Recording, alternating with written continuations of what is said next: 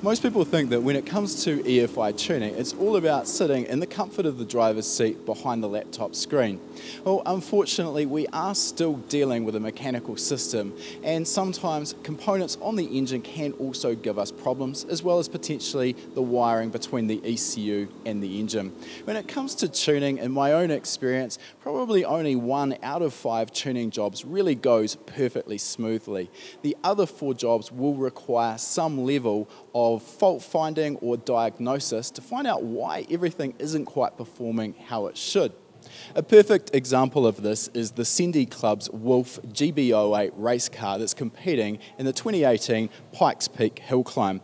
The car had been tuned at their home base, but on competing in the first practice day here at Pikes Peak, it was obvious something wasn't quite right. We've commandeered the Mustang dyno at M-Spec Performance in Denver, Colorado, and we're currently going through fault finding, trying to get to the bottom of exactly what the problem is.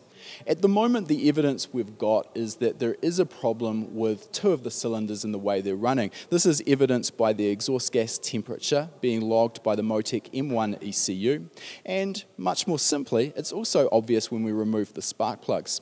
So at this point, we're delving in to see if we can get to the bottom of what's causing this problem.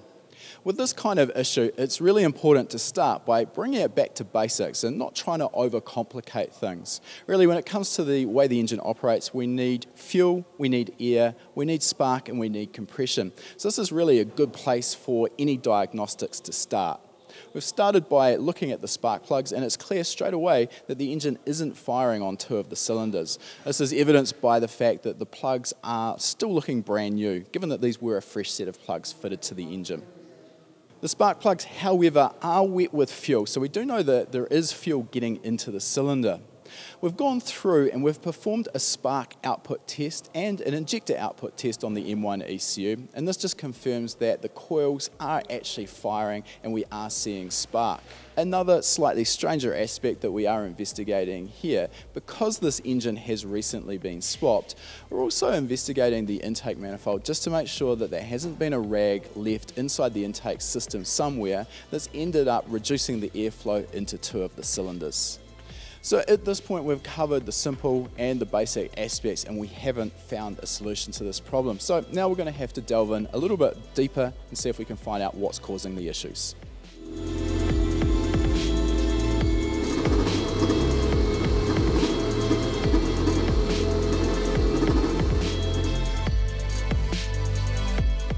Now, unfortunately, some problems simply take longer to get sorted out than others.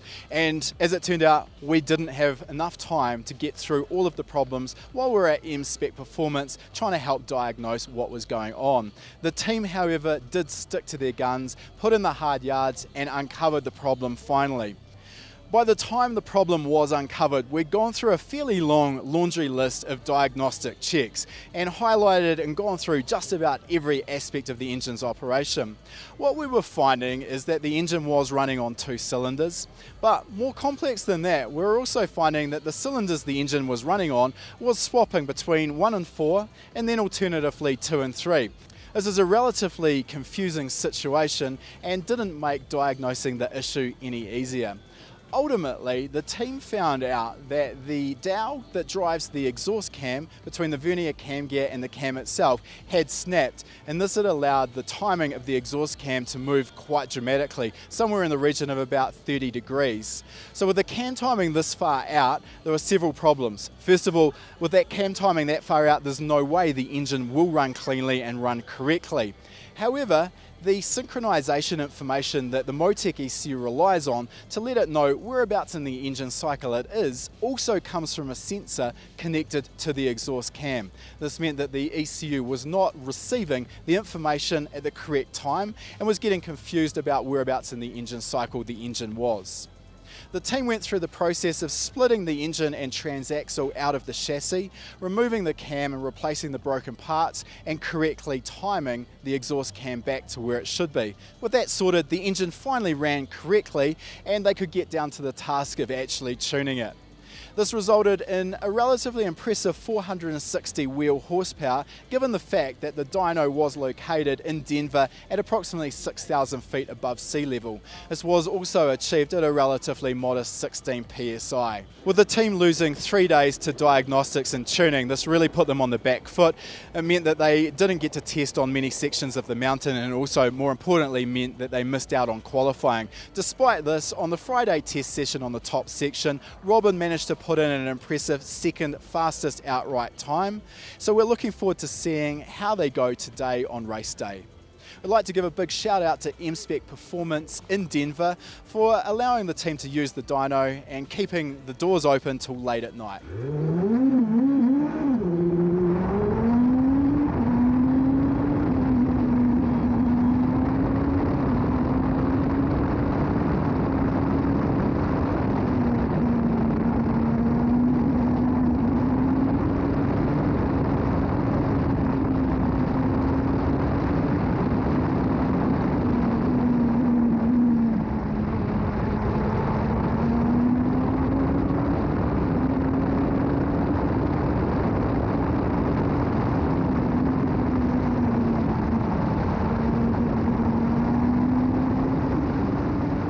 If you like that video, make sure you give it a thumbs up, and if you're not already a subscriber, make sure you're subscribed. We release a new video every week.